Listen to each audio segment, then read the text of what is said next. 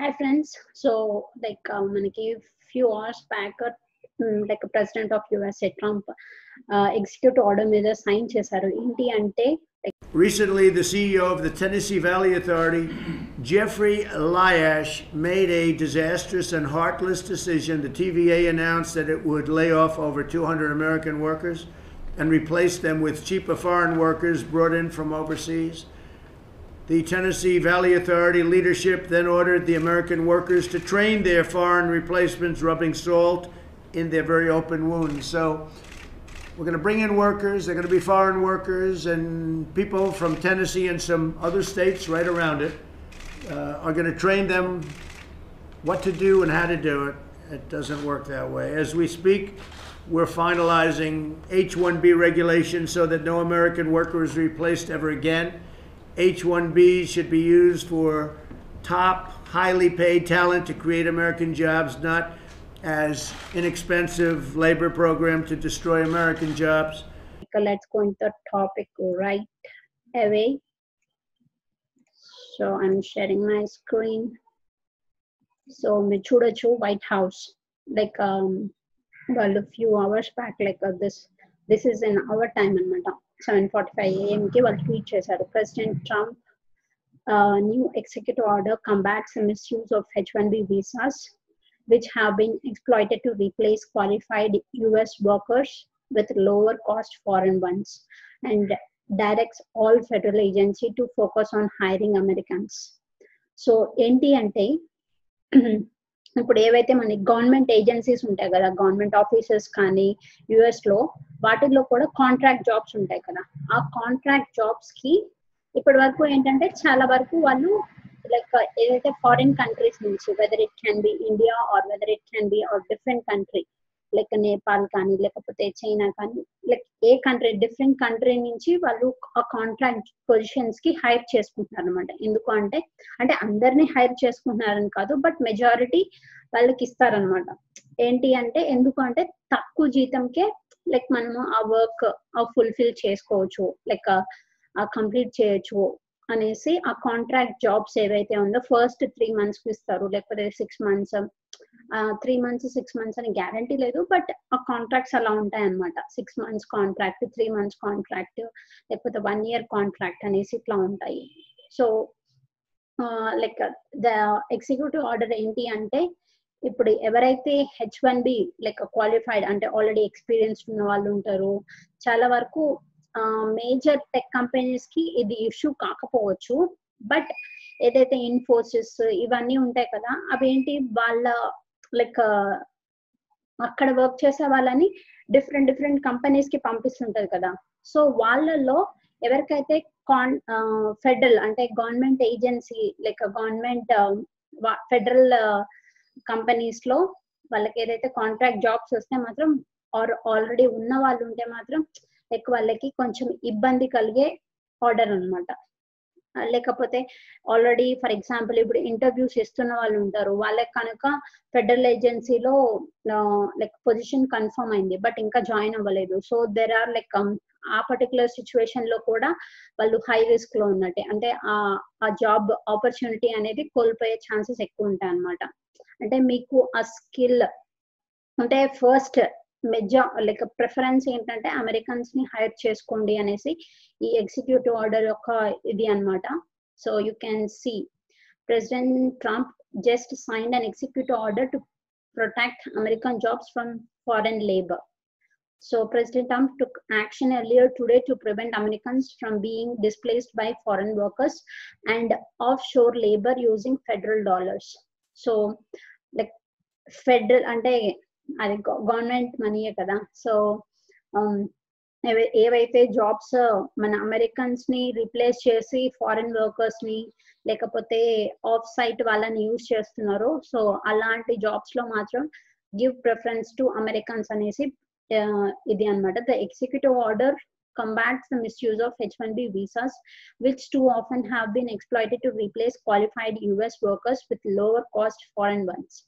So President Trump is directing all the federal agency to focus on hiring Americans for lucrative federal contracts, and it requires that only US citizens can be appointed okay. So ఏంటి అంటే ఇప్పటి నుంచి like H-1B అయినా కానీ లేకపోతే ఏదో student visas మీద కూడా మీకు జాబ్స్ వస్తాయి కదా! లైక్ ఓపీటీ మీద ఉన్నా కానీ. బట్ ఇప్పుడు ఇక్కడ ఏం మెన్షన్ చేస్తున్నారు అంటే it requires that only US citizens be appointed to the అంటే గవర్నమెంట్ ఏజెన్సీ ఉన్నా, గవర్నమెంట్ కంపెనీస్ ఉన్నా, సో పబ్లిక్ సెక్టార్‌లో ఉండేవన్నీ వాటిల్లో అన్నిట్లో కూడా లైక్ హైర్ యూఎస్ సిటిజన్స్ అనేసి క్లియర్ గా మెన్షన్ చేశారు. అంటే ఇది ఇప్పుడు వస్తుందా అంటే బట్ ఒక పాస్ట్ 2-3 ఇయర్స్ నుంచి మాత్రం స్ట్రిక్ట్ గా అప్లై అవుతుంది అనమాట.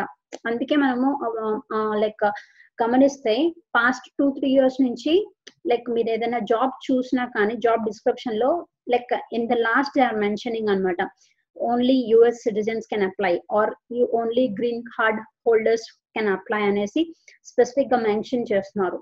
సో మీరు చూసుకోండి. అంటే మీరు అప్లై చేసేటప్పుడు గెట్ టు నో అంటే అది ప్రైవేట్ సెక్టర్ జాబా లేకపోతే ప్రైవేట్ ఏజెన్సీ జాబా లేకపోతే ఫెడరల్ ఏజెన్సీ జాబా. ఒకవేళ ఫెడరల్ ఏజెన్సీకి అయితే మీరు H-1B మీద ఉన్న ఓపీటీ మీద ఉన్నా కానీ అప్లై చేయొద్దు because it's a waste of time అనమాట. అండ్ క్లియర్ గా జాబ్ డిస్క్రిప్షన్ లో కూడా మీరు స్కిల్స్ చూస్తారు. అంటే ఈ జాబ్ కి ఏమేమి కావాలి, ఓకే ఇవన్నీ నాకు ఉన్నాయి అనేసి అప్లై చేశారనుకోండి ఇట్స్ వేస్ట్ ఆఫ్ టైం అనమాట. మీకు 20-30 మినిట్స్ దానికి పెడతారు కదా, వేస్ట్ ఆఫ్ టైం అనమాట. ఎందుకు అంటే మొత్తం చదవండి whether it is for US citizens are anyone can apply, any visa can apply అనేసి మెన్షన్ చేశారా లేదా.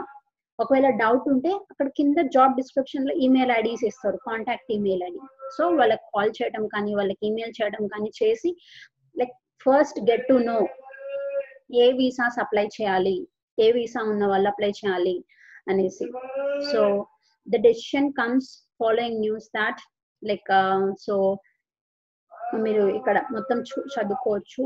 లైక్ ఒక సిఇఓ కూడా willingness to reverse course on this out sourcing plan like ఆయనకి ట్రంప్ కి ఒక నోట్ పంపించారనమాట. So this is all about this. And మీరు ఎగ్జిక్యూటివ్ ఆర్డర్ కూడా like this is the executive order అనమాట, ఇష్యూడ్ ఆన్ August 3rd, 2020. అంటే US లో ఇప్పుడు ఇంకా August 3rd కదా. సో ఫ్యూ అవర్స్ బ్యాక్ ఈ order like couple of 3-4 hours back ఇది సైన్ చేశారనమాట.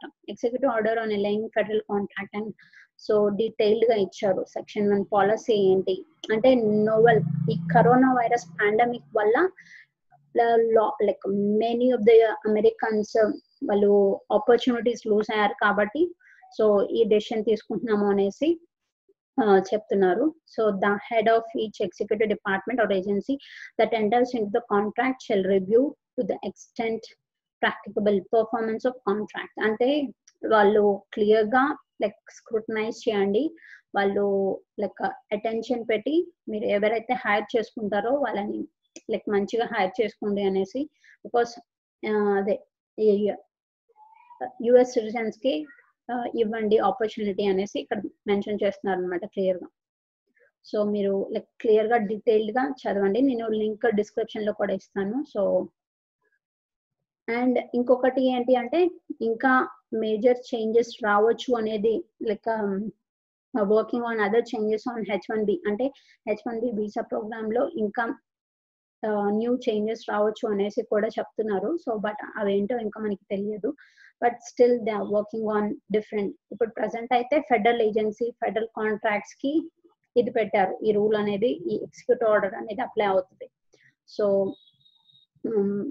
ఇంకా ఏమేమి చేంజెస్ వస్తాయి అనేసి మనం చూద్దాము. అండ్ మీరు లైక్ మీరు ఫాలో అవ్వచ్చు వైట్ హౌస్ కానీ లైక్ ట్రంప్ ఆయన పేజ్ లో కూడా లైక్ అప్డేట్స్ పెడుతూ ఉంటారు, you can follow. And also మీరు ఇంకా ఎగ్జిక్యూటివ్ ఆర్డర్స్ తెలుసుకోవాలి అంటే వైట్ హౌస్ లో మీరు వైట్ హౌస్ వెబ్సైట్ కి వెళ్ళేసి ఎగ్జిక్యూటివ్ ఆర్డర్స్ అనేసి ఉంటాయి అనమాట, ఆల్ న్యూస్ లో ఎగ్జిక్యూటివ్ ఆర్డర్స్. సో అక్కడ క్లిక్ చేస్తే మీకు information detailed notes వస్తారన్నమాట.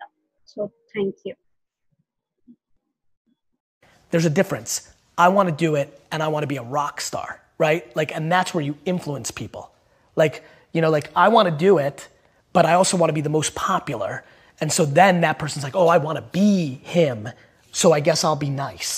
Like I want to literally take people who have DNA that's kind of nice and make them more nice